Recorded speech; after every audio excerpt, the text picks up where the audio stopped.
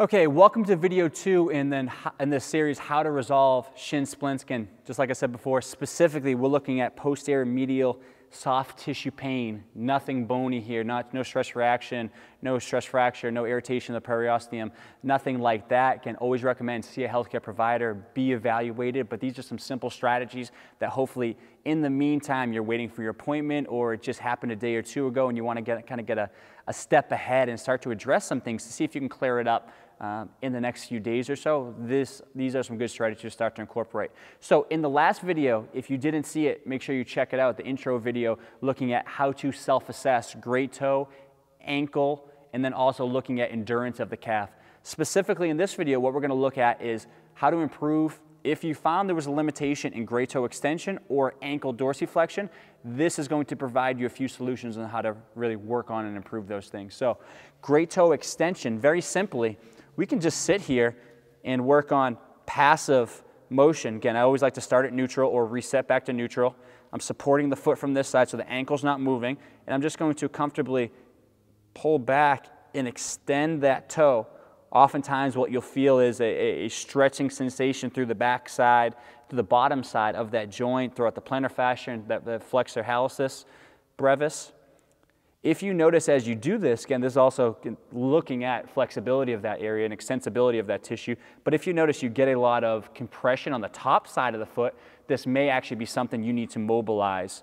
So always recommend finding a trained therapist, chiropractor, PT, athletic trainer, someone who can mobilize that joint if you are feeling some compression through there.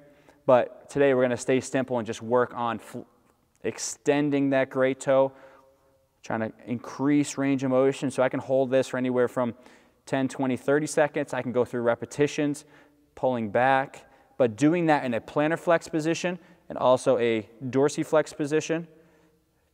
Again, nothing I'm trying to crank on, just trying to add some range of motion into that great toe. Same thing, 10, 20, 30 seconds, holding back and pulling into extension. Some other ways we can do this, again, if we want to use the wall or the floor for assistance, is to just set up here against the wall. Instead of going into your typical calf stretch, if I drop the foot down to the bottom of the foot, plantar aspects more flat on the ground, if you can see there, the great toe, small toes are extending. I can extend the toes up there. Can obviously now in more of a plantar flex position, just extending the toe, nothing much going on here at the ankle. But then what I also want to do is making sure I'm going into a little bit of dorsiflexion there, just because the difference in musculature from the muscles that are intrinsic through the bottom of the foot and some of those flexors that are coming behind the lower leg, again, looking to see what is actually restricting that great toe. She might feel a big difference from this stretch, I don't really feel much going on. But then as you go through here, it's like, okay, I'm feeling that right behind. It doesn't feel like the calf, but it's a little deeper down in the calf. That's what you might notice. So again, hopefully in the self-assessment you looked at both sides. The both sides need to be addressed. Is only one side. Address that limited side first. But that is a very, very simple way to look at improving great toe extension. From there, ankle dorsiflexion. We tested with that half kneeling, again, dorsiflexion test. Two things we want to do with this one is look at flexibility in the calf, again, specifically from a soft tissue standpoint, muscular standpoint. Could we get the bottom of the foot up on the wall? And then could we straighten and kind of lunge the body towards the wall to stretch out through the calf? Again, this one specifically is looking at gastroc, the outermost calf muscle, holding that 10, 20, 30 seconds, up to 60 seconds. Hold that stretch depending on how you feel. And then from here, can I bend the knee?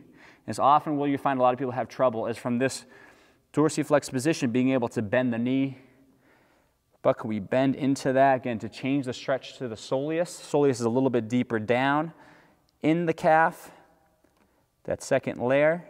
But again, if you found any big difference from one side to the other, clearing up that more restricted side first. If you're restricted on both sides, stretch both sides evenly. Again, knee straight, knee bent. And then from there, actually going into, I like the standing version, but going into that wall dorsiflexion drill. So from here, kind of keep the heel down and kind of lunge the knee forward. What you'll often notice is the standing version, you can get the knee a lot closer to the wall from further away. So don't use that as a false viewpoint as I'm getting better at this. Make sure you're always going back to the ground every few days, every week, rechecking with a ruler your range of motion. You're at 2 inches before away from the wall. Okay, are you at 2 1/4? You're at 2 1/2? You're at 3? Where do you stand? So make sure you always retest with that actual test. Okay, so that's a very simple look on how to improve extension throughout the great toe and ankle dorsiflexion. Again, if you're experiencing some kind of shin splint pain, this posterior medial soft tissue pain, that's a good place to start to see, okay, do I actually need to stretch? Is range of motion and flexibility something that is a problem for me? If not, don't necessarily work on these things. I'm going to show you some strategies in the next video on how to increase the loading capacity, strength, and endurance throughout these deep flexors in the calf, that if range of motion and flexibility is not a problem, we're not going to spend time there. We're going to take this next step, which still works on strengthening throughout a large range of motion, but isn't working on any kind of static stretching or mobility specifically.